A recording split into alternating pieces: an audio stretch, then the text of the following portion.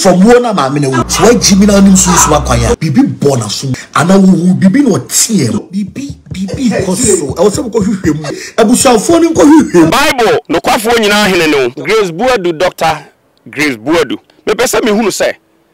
ojoini secret society bia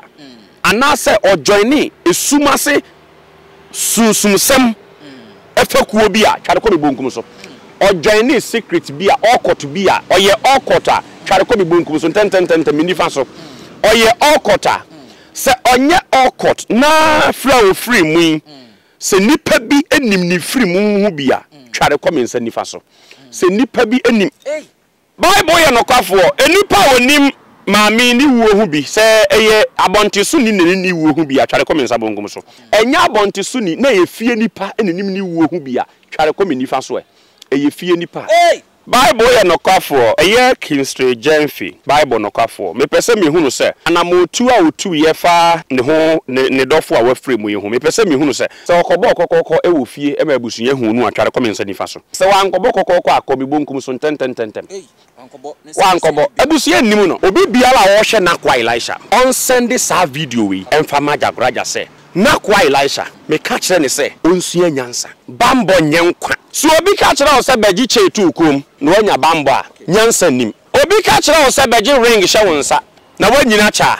nyansa nim minim obi a waje ring ya hye ne nsa na ba bi oje ring ni free no nipa na ka kire ne se okofo ka na ring no ka fewa ka wotimu no ebehwe yase na saa ni pei na me bom pa yema ne se meja anya nadom na wonya visa won fu plane na won fu plane na plane ni tu na koso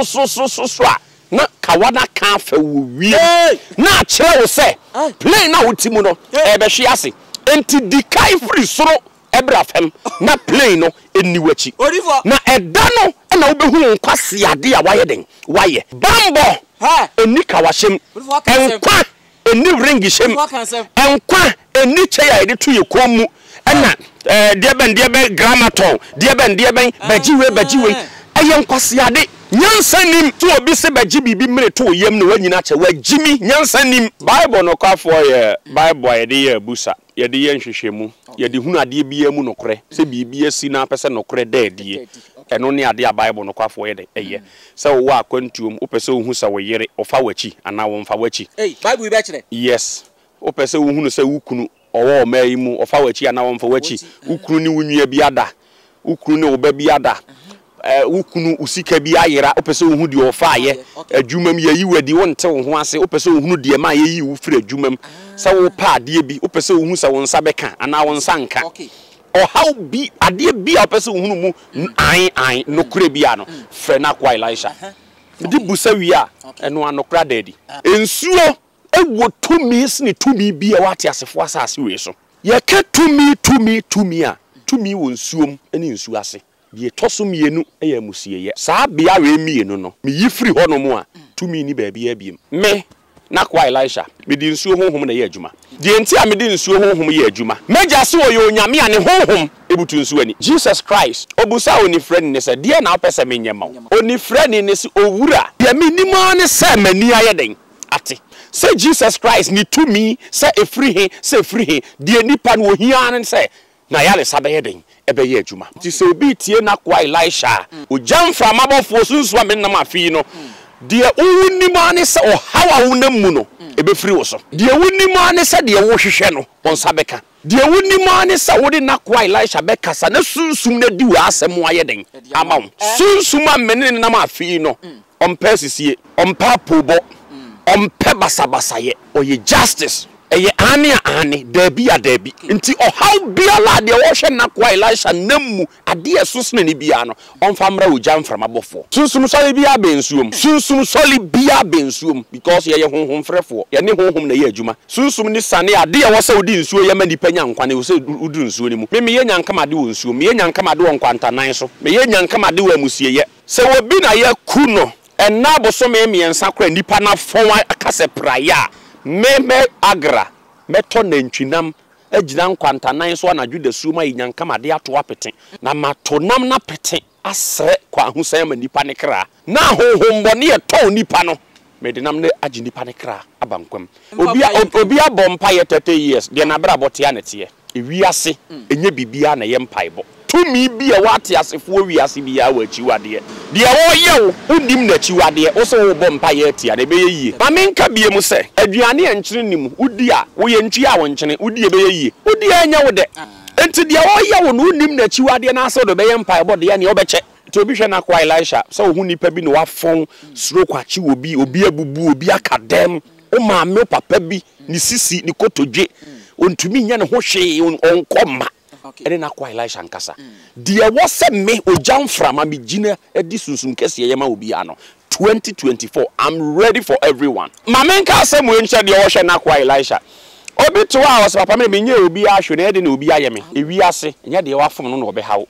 obi wo wa unim no da eso hu wa na bu afu wotawo nti wiase enye de oben nkwa na be yew papa nya hwe abone nya hwe e bia me ka asem bi se memi ye odwuma eni de wo be ka na meye nti obi so wo ma wo ho ntowa wo de yefre na kwa Elisha o how bia de wo be ka na meye me madwuma no kuni ma me de menye kuni ma me fayale to ne so mane nka dem ma ye na de no me pa ma chew no de ye madwuma aba kada ji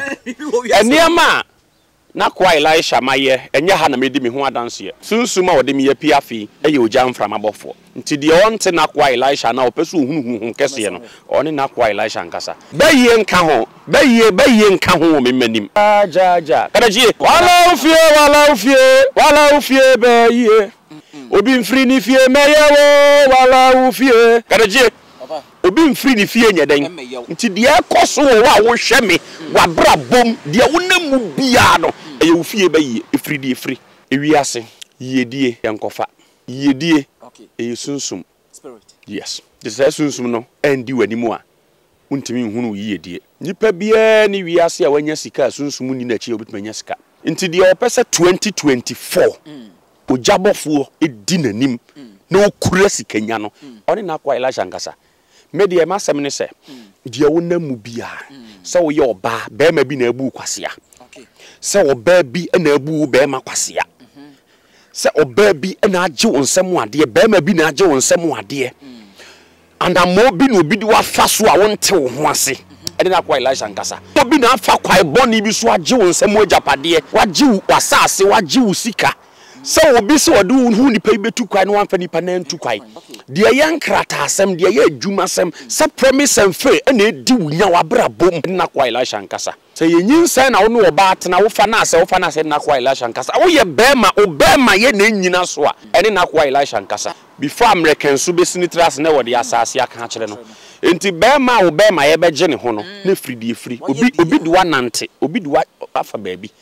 se wo bema nwu se de be ya wontimi nko ba ho se wafom obi aneso aketua de o haw bi brewa ene na kwa Elisha nkasa se wa nante akobosum bi so akọ aduro bi so akotu sunsum bi na hante we ha wa brabo na wo pese wo jai ene na kwa Elisha nkasa me se me di nsuo honhom na ye adwuma number ye fresh so di for 0546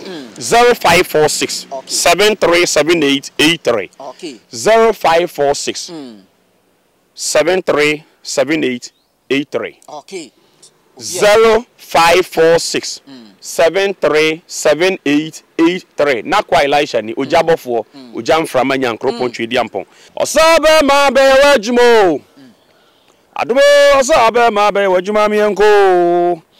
osabe ma be wajumo osabe ma be wajuma yo osabe ma be wajuma minyamia e osabe ma be wajuma mienko osabe ma be wajuma e osunsumo osabe ma be wajuma rada busia ade ache bia ade achise ya eyensem bebre eye adwen na sabio yefa sunsumu fam ekoba hunamu dia ya ne yebo ye homoden pa na sunsumu fam no na yemudodo na ye nya aniwani bi nti koba se ya yebopni wona wonim de ewo sunsumu ye na o ma twetwe nkomo na de ekoso sunsum fam no o ma boa ye ye de bi nso ato ye kotokuom abobra yankoka sunsum nsem dia eye prophet na kwa Elisha odifo na kwa Elisha oye sunsum sorry difo sunsum sorry na se sunsum no ewo hodada ene odifo de mewura ha osini nyina eka bribi wo sunsum nti wamfia nkɔ sabio asɔre fie ɔde yaba ha sɛ ɔbɛkyerɛ hintasɛm bi a ɛwɔ aha odifo yɛhye bia yɛgya kadagye sɛ apombɔkɔ adomra prophet nakwa Elisha nyame to me etiase odifo na tintim ghpack tv ɛbɛsunsum sɛ ma na bi tintim yɛ na mu hɔ na ebi mu hu yɛfrɛ mbusa me nsɛmpi me de nam nim dwumadi ɛda wanim nanso na wɔka Sika na wabai obi bɛpɛ sɛ ɔbɛka bibi meda wase me fa akwanya yi so me chia Elisha manyina ene babi biara wo hwɛ nakwa Elisha yɛdan efri edi nkai no ma me ma nsenkuo so osabe ma be wajmo adumo osabe ma be wajuma mienko osabe ma be wajmo osabe ma be wajuma ye osabe ma be wajuma minyamia ye osabe ma be wajuma mienko osabe ma be wajuma ye osunsumo osabe ma be wajuma enumunyam konti asefo no me fa sa akwanya yi so sradom frisro meja mfa me so nkasa nkyire wiase ene aman amen amen yes odifo ebi so akohyem ache omo na course ne de ba ye so da bia meka so odifo kɔ ba bi so na me kyire mu a entafo de din kai ni nakwa Elisha ni okay the great agra bofo great bofo hey kadaji ewi asempanifor kan asemi se so ba kyere dware a na wo ye ne hu yie okay na we de se nakwa ede ne hu sie ya na osre odom okay osre sunsum kese afiri obo ade nyankroponsem enne ya me ne wo kasai se ye frɛ me nakwa Elisha de a ene na me ka kyerɛ wo se ogya mframa bɔfo hey ena sei medine nam 2024 ogya mframa sunsuma menene nam sisi a wa afi mu no ye frɛ no ogya mframa na de yete no ne basana odu sie ye ne biansa kadachie ye nkasa kwa sunsuma ne mabonde no okay ye frɛ no ogya mframa 2 meter oye bɔfo oye hwan oye sunsuma menene nam ya ne bi se konkron no nko ani sunsum ye ma ne nsum Jesus Christ obusa oni friend ne se de na apese menyema oni friend ne se owura de minima ne se mani ayeden ate se Jesus Christ ni to me se efri he de nipa no ohia ne se na ya le sabe yeden ebe ye adwuma nti se obi tie na kwa Elisha ojamfra mabofo sunsu amenam afi no de owunima ne se ohawa wonam mu no ebe firi wo so de owunima ne se de wo hwehwe no onsa beka okay de owunima ne se wo de na kwa Elisha beka sa na sunsum na di wa asem ayeden amaw that's the fana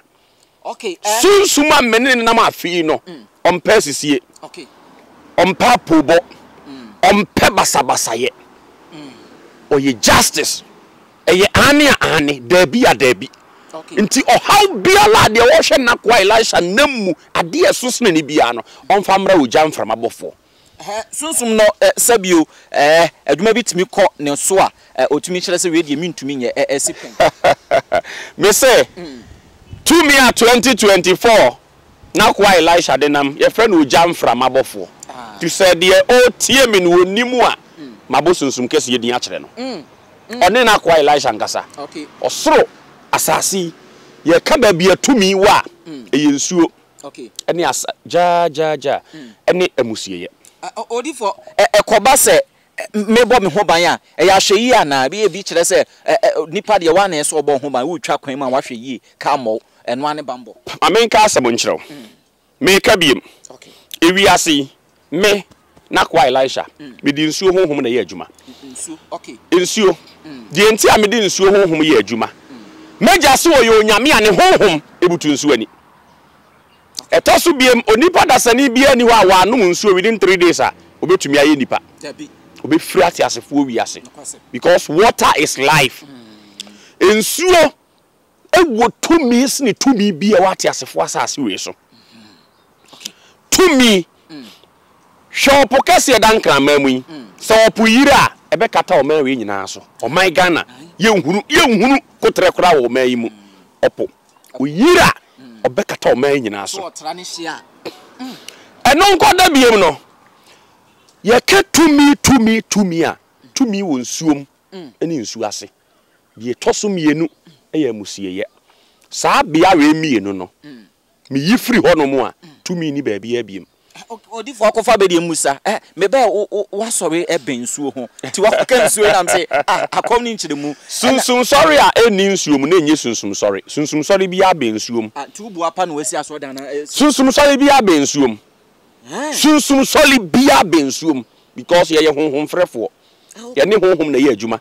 sunsum ni sane ade ya wose odi nsuo ye ma nipa nya nkwane wose udu nsuo ni mu me ye nyankama de wo nsuo me ye nyankama de wo nkwantanan so me ye nyankama de wo amusie ye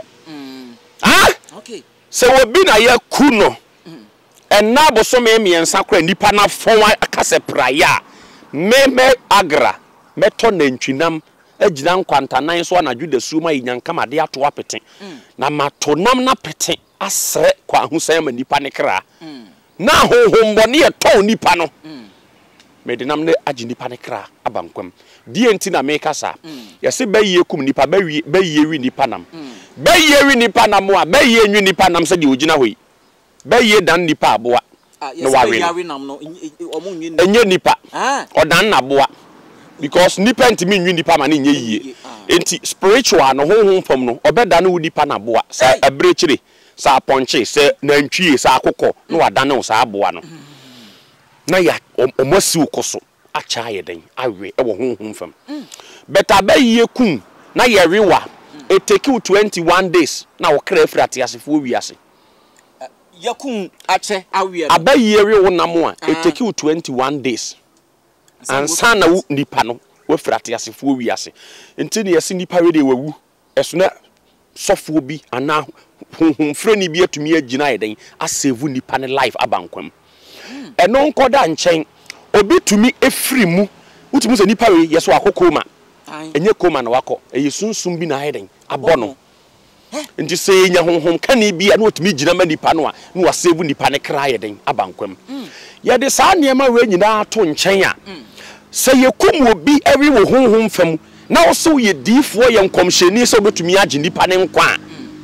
eye nam wa yekum na we ye no na wosa wo so koto saa nam kro na bi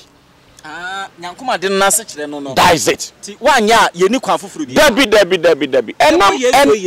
yesu obi abompa ye 30 years de na bra botia na tie okay ewiase enye bibia na ye mpaibo okay tumi bi e wate asefo wiase bia wa chiwade de wo ye wo unim na chiwade wo so wo bompa ye tia na be ye kofi de wo ye wo no na chiwade wo nye dai unim wo so wo bompa ye tia no ma menka bie mu se aduane enkyere nim udi a wo ye ntwi a wo nkyene udi e be ye udi anya wo de enti de wo ye wo no unim na chiwade na aso do be ye mpa bo de ya ne obeche but ewiase no bibia ye direction okay bibia wati asefo wiase mu bia wo fapem bia no e wa akwankyere e wo direction enipa biara wanya fapem bia gina so wiase mu bia no e akwankyere ene anamotuo bi ofefa so na me nya fapem empire wo de ye akwankyere so wo de ye san na sanete ye hwad na wo ka enam no se yakuni nti ye mpe nam emfa nkosere eno sunsum no he de ye yie san nipa ne yakunu ye de aboa na ekosere be yi ye mfa de ebema na ye yie ne se nipa ne ya anwe ne se nipa ye we ne se aboa nti ye wo se wo koto aboa nam na wo de akọ ye hu nyankamade eh majuma to bi hwe na kwa Elisha so hu nipa bi no wafon suro kwachi obi abubu obi akadem o ma me papa bi ni sisi ni kotodwe ontumi nya ne ho hwe onkoma ene na kwa Elisha nkasa de wo se me ojamframa bi gina edi sunsun kese ye ma obi ano 2024 I'm ready for everyone yemwa ahwefo kakra nipa na yakunu yesu se ene ye be ya beyi ana sunsun bia no ho ye den eno ye kohu ne hen ne de enam na kosere no odifo edo nti na me ka ase me kire o se me di nsu honhom na ye adwuma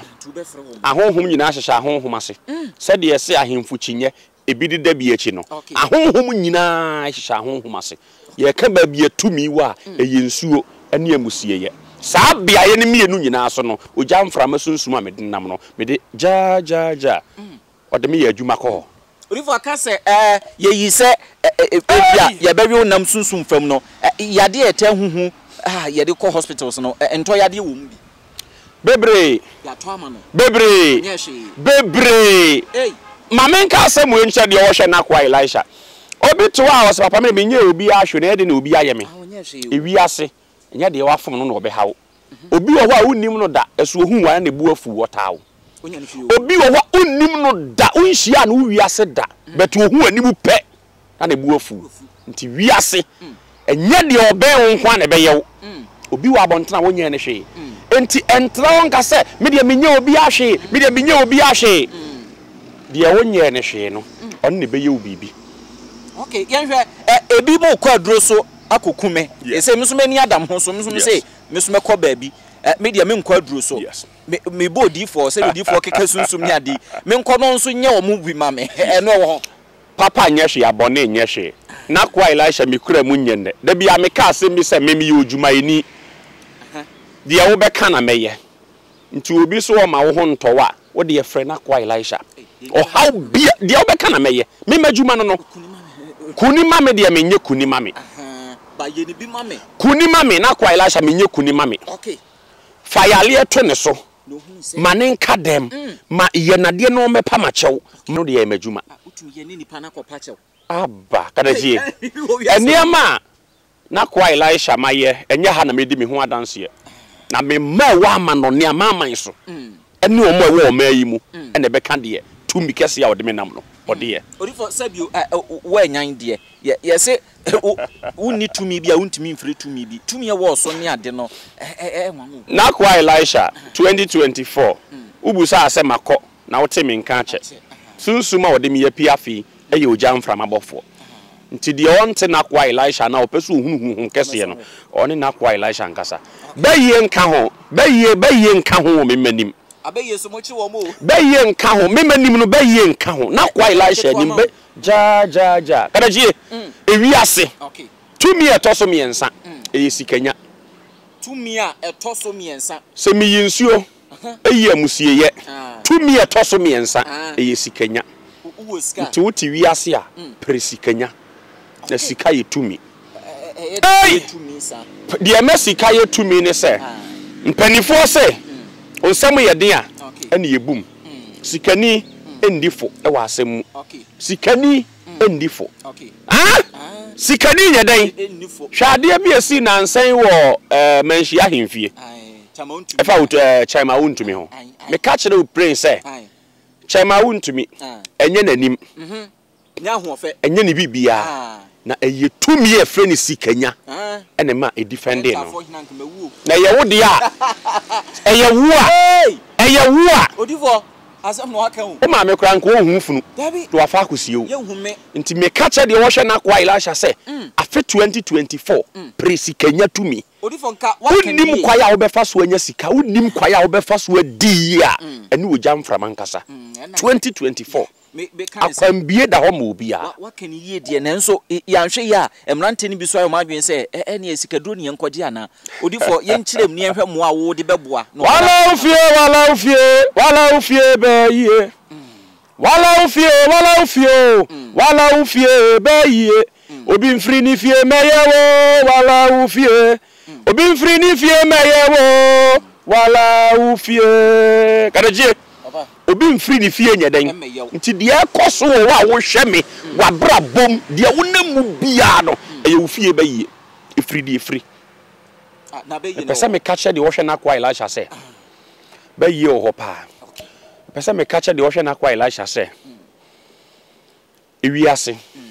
yiedie yankofa na ba bia wo kotam yan prince hwe sa yiedie e sunsum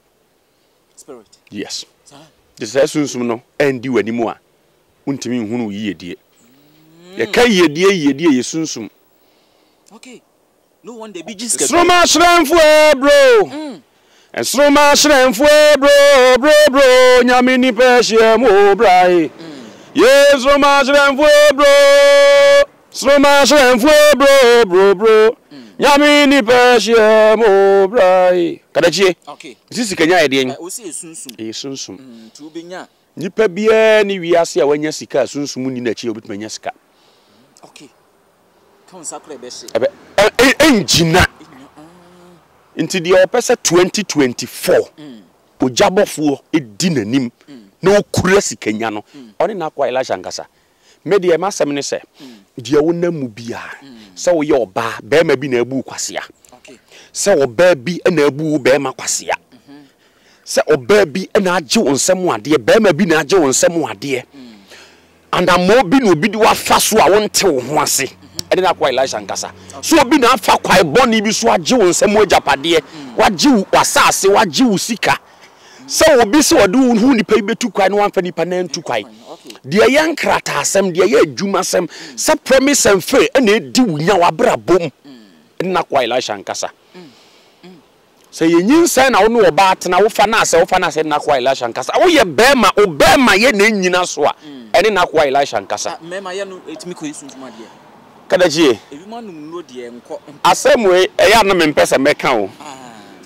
bema ye tofemu a enye aduro nom okay eyisunsumu asem nti obi biara wo hwe na kwa Elisha bema ye ntofem before American so besinitras na wode asase aka kire no enti bema wo bema ye beje ne ho no na fridi efri obi duwa nante obi duwa afa baabi se wo bema nwu se de be ya wontimi nko ba ho se ne bia bukwase abo bi na abu no enti se ode ba na me ye abu sa ye nhwehwemu na ye bibi sarete a me amekwa de sere wo honhom famu de amaw okay ne ya je wo bema ya amaw se wafum wo bi anesu akatua de wo haw bi brewa ene na kwa Elisha nkasa me amegina de amaw okay megina de me amegina de amaw enema bi a wosam ye bia me ya prewuti de amaw se wa nante akobosom bi so akọ aduro bi so akotu sunsum bi na hante we ha wabrabo na wo pese wo jai ene na kwa Elisha nkasa me se me di nsuo honhom na ye adwuma okay ahohom ehhehha ahohom ase minim de me de be kwa sunsum ni nsom tumi wo wiase kobansa ase ho a obi se nana bi age ne sika afi o ya de ketewa bi ahemfo no osi de osuo ni se ahemfo no yese enkonya no otumi ebo mo ho ban tu osuro ya de ketewa bi enkonya tumi enye tumi mame yes me say enkonya tumi enye tumi mame me ka tumi mi ensa pe ne wo wiase we mu ensuo tumi asieye tumi ena sikanya tumi de aka bia ye out okay sa bosom akonfofo ho ahwan omu nyina nka ho bi mame okay me won nka ho mame yenko bambo no so bambo no ho nsem na Ajagurajah taka asem bi osobɔ ho ban na kwase bi enku anto antwene doctor ewuye Dr. Grace Boadu ewuye ofiri mu Ajagurajah be kyerɛkyerɛ nsem bebre sɛ da ne da wota 2 year for doctor ntie wantie odifo wo yesunsum nipa yemhwem de na ekɔ Ajagurajah waka den wo kyerɛ sɛ doctor mo no ho ban sesen ekwai be so na nsenka odi ne hukoja ne yebɔ ne ho ban no wamfrim onya sika na eso ɔbɔ ne ho ban Ajagurajah ne kan sa asem odi fo kwabena sia na adwen kyerɛ no odi fo ma me fa sa akwanya so Ajagurajah me fa sa akwanya so me chia no ba biala wo hwɛ me free na etosu biem obi biala wo hwɛ na kwa Elisha on send sa video we emfa ma Ajagurajah say na kwa Elisha me ka kyerɛ ne sɛ onsua nyansa bambo nyenkwa tie me bambo nyeden enyenkwa bambo enyeden enyenkwa bambo enyeden o kyerɛ sɛ enyenkwa na odifo yɛden a bambo eye sikanya bambo eye yedie bambo yɛde pra hodie ahode no so no yegya ne ho yemfa nko so obi ka kyerɛ wo sɛ bagi chetu kom no anya bambo a nyansa nim obi ka kyerɛ wo sɛ bagi ring hye wo nsa na wanyina cha nyansa nim eno ni ho ma men ka asɛm nkyerɛ wo bambo eni ring hyem bambo eni che yade batu kom minim obi a wagye ring ya hye ne nsa na ba bi oje ring ni free no nipa na ka kire ne se wo kofo plane ana wo kofo car na ring no ka fewa na kire wo se play car wutimu no e be hwe ase nti ye den si fam okay nti say nipa we abere bia obefo ka na kawa ne kafe no a na wagyae na se bibi be den ebesi onko na say nipa yi ana me bom pa ye ma ne say meja anya nadom na wonya visa ontu kwan na won full plane okay na won full plane na plane ni tu na koso so a na kawana kan fa wo wie na kire wo se plane na wotimu no e be hwe ase enti dikai free soro ebra fam na plane no eni wachi na eda no na wo behu nkwase ade a waye den waye bambo eni kawashem enkwa eni ringi shem enkwa eni cheya ede tu ye komu na diebe gramaton diebe bajiwe eye nkwase ade nyansanim enti nipa wo hwe na kwa Elisha yenji ade nto yensa mfa nyini nche owuo no matter who you are owuo ba obeko emfam so wa be odifo kwa meneta wi awen okọ no money ho bai no money ho bai wanka so ye bambo ni bi okay okọ difo kwa meneta wi akọ okay ya wo mayimu Anthony Kojo Buachi wen odifo so ko no money ho bai onso ye odifo no money ho bai wa ben pa karachie obo no ho bai me pese me busa se sa adifo mienu krama bondin no omo wen ewiase no matter who you are enti yentena se na bo ho bai ne wanyina che bambo ni nyini chem wajimi bambo eni nyini chem ewiase ye bo ye ho bai se di enti ye ba ewiase no ye be fa sa nhira no aye den adi so se nyame bo wo bai se wo betu kwai wo besi fie wo betoka wo be ware wo be ye we ya sa niema no na ye protect se ye nsa be den e be kan hira na ye ba wi ase se ye be den ye be di so no na se base ye so obi ewu die ewuo ahyase na wieye ewu nyame nsem obi eni wa wonim eda obekro obi eni wa wonim obi aso be so obi se beji bibi mre to yem na wanyina che wagimi nyansa nim na me fa sa akwanya esutu di ohwe Elisha biafo usi so na wo bobra preba predien enche se wo benya sika ansa na wa preba yes ade anti ne ye ba wiase se ye de ya chi beja anti ne ye ba wiase nti wo ba wiase wo anya obi amfo wa chi anya na ba pa de wo wiase nti wo ba wiase empre se wo benya sika ansa na wa wo preba na wa pri wiase de niema if I can say obi tinisu obi so aprepe bia wonya bi me se oba wiase apreba wonya bi odifo oni Elisha nkasa se wo oba ma se wo ye oba ene na kwa Elisha nkasa oba wiase apreba na wo bra nyina wo hia tiginafo do obegina wachi awuni wa obeso mu ti odifo na ema ba na sunsu hwe mami ojan frama me nenam no oye justice oye bibia okay hwe mami a wa free mu woman ye odifo mu odifo tie me oye den oye odifo mu odifo wiska ene woko odna chi jahwan ne bere nyina ye kwa ne bra obebre ye nyina mfa what is atinte huo mfa so bi amane ne wiase oba ye ne so okay nti wo ba wiase a preba ansan wakopre ahode afa ma menka asem wi ye ka bambo a ete se wakotoka am no obi a toka am na da bia wo horo se de be ya ka ne be den e be fe na so ka no opa horo ne 100 years dako ka ne be den e be sei e be gye ne ho unyusu biem me pese me busa wo se why na atoka we use ka no over 40 years da ka bia ne awieye ka be ne wo wiase ya ne awieye enti so obi se bebo ho bai bambo ya ade bi te se wakotoka na da bia wusiesie ka no ka na da bia yefe da bia na yefe obi ahu a o yefe bambo ya ade a o priyeye na yes na onde me ekoso na se enkwa de enim odi fa mfa we nwie enti so obi se bebo ho bai na nyini che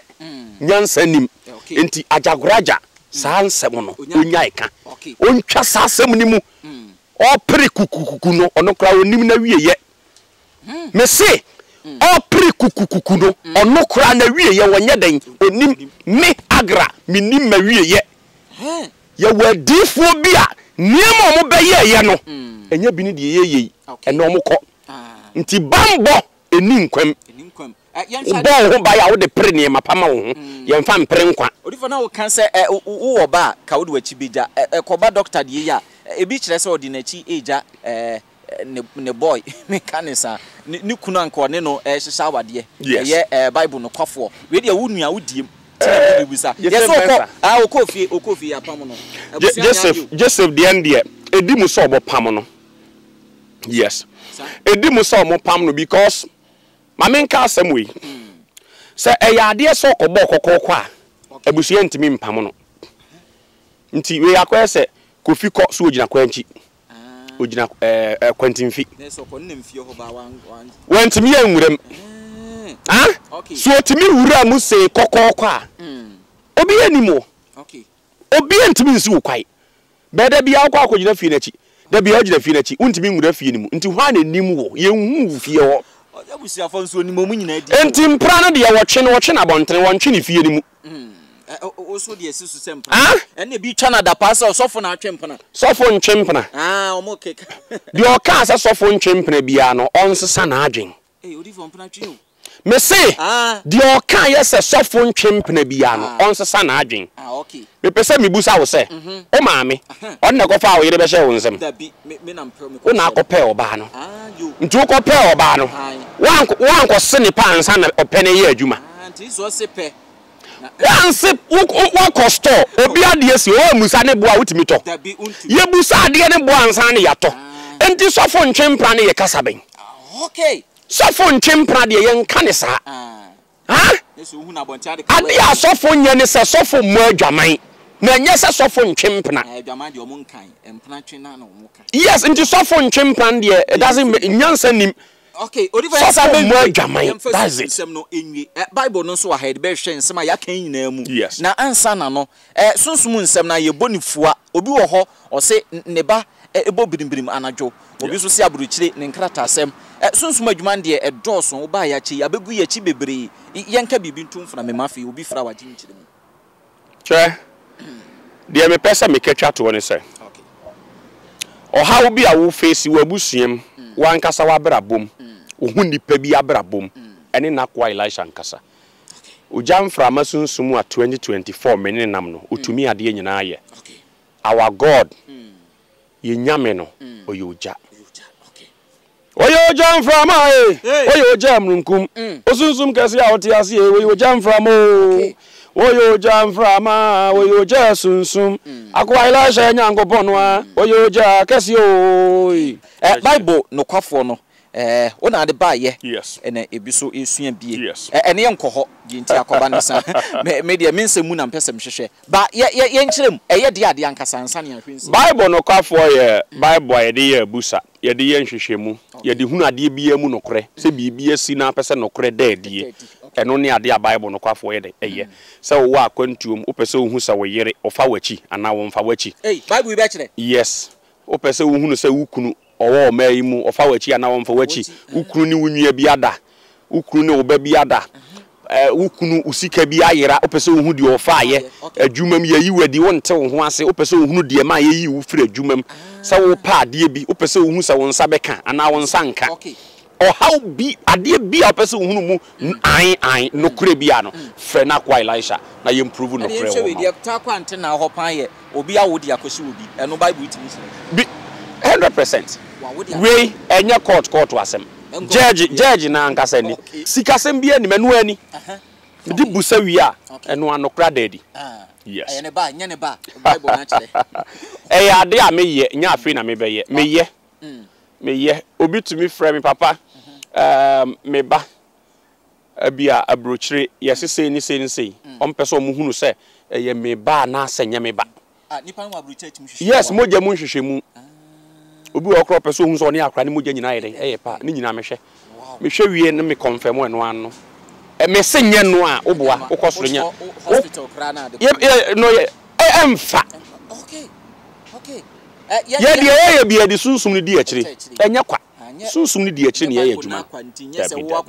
okay yen hwa de yen fa nye biribi a ahwefo ani tua bi o mbehunu se no kore sembi wo man sana ya hwehwe sunsum de no busama me se matadi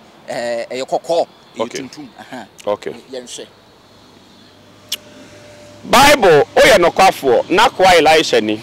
ntafo hina minni gina asisi atare ehye no say ye blue na ehye no a tware come nsabonkum so ye blue na ehye no a enye blue na ya atale black na ehye no a tware come nifa so tentem ye black enye black na yellow na ehye no a tware come bonkum so tentem enye yellow na ya atale fita ni tuntum kala tuntum wa atale fita ehye no yimu a tware come nsabonkum so ja fufu na tuntum na mu. Okay, yenhwe osofo Kingsley Jemfi yes Bible NOKWAFO Bible NOKWAFO okobo kokoko na abusuan ni na ni ye ana we de wankobo abusuan di. Okay, ja Bible ya NOKWAFO eye Kingsley Jemfi Bible NOKWAFO me pese me hunu se anamotu a otu ye fa ne ho ne dofo a wafre mu ye ho me pese me hunu se okobo kokoko e wo fie e ma abusuan hunu atware komensa nifa so okobo kokoko a okobo se wa nkobo kokoko akobi bonkum so tentem wankobo abusuan nim no yenhwe ye mami Grace Boadu doctor wanyen baby ko yes no Johnny okotubi oni okotubi a said ye dabonten yenhwe ye Bible be kan ye dia tu Bible NOKWAFO nyina hene no udin eye Holy Bible okonkron ne uni atro oba a wafri mu ye didi Grace Boadu doctor Grace Boadu me pese me hunu se ojoini secret society bia ana se ojoini esumase susumsem efekuo bia tware ko be bonkum so ojoini secret bia okot bia oye okota tware ko be bonkum so tentem minifa so oye okota se onye okot na fra free mu se nipa bi enim ni free mu hu bia tware ko mensa nifa so se nipa bi enim say enyo okota sembia dabi onye onim okot who mind onim okot yes nipa nim ni wo ni hu bi okay me jade akama so obiribi apeso wo hwemu nso meba ma me hwe de etwato me pese me confirm ade biem okay Bible ya NOKWAFO enipa onim maami ni wo hu bi se eye abontisu ni wo hu bi atware komensa bonkum so abontisu ni enenim ni wo hu bi a tware kom bonkum so ndi fa so tentem enya abontisu ni na ye fie nipa enenim ni wo hu bi a tware kom ni fa so eye fie nipa if you have said to me cause wala ufie be ye wala ufie be ye obi mfiri ni fie meyewo wala ufie obi mfiri ni fie meyewo wala ufie ifie nipa na ye ne sa woman no nya ne kra wuo ka ne brenson ne so enye wo bambo a wo bebo enam obi ntimi nkun aso obi a wo kwen obefa so that is it enye se makobo me ho bae se obi ntimi ubo abewu udi etu aduro kra udi abewu etu aduro kra wa achi wade nti wo de o ye de obewu okay number ye fresh so di for 0546 737883 okay 0546 737883 okay 0546 737883 na kwa Elisha ni ojabofo ojamframa nyankropon twedi ampon afi ekwa munye okay abrempon beko omu ewodin beko ti nipa bi anya hwe yie na ontutu nanamo yie okay bambo enye nkwa pese wo bo ho bai na wudi yie a ene na kwa Elisha nkasa na se wo bebo ho bai se wo benyina chede kobusa nyame nyame ena kobusa no never odifo na kwa Elisha ne ne no twetwe nkoma hai ene ye de nkoma twetwe ni nyina AC ni atoa so da ofro odifo number no wase o peke a obenya no Pastor Chris ene hwe 57 ma mi de ne ntafo hene yakra mo krakra bisia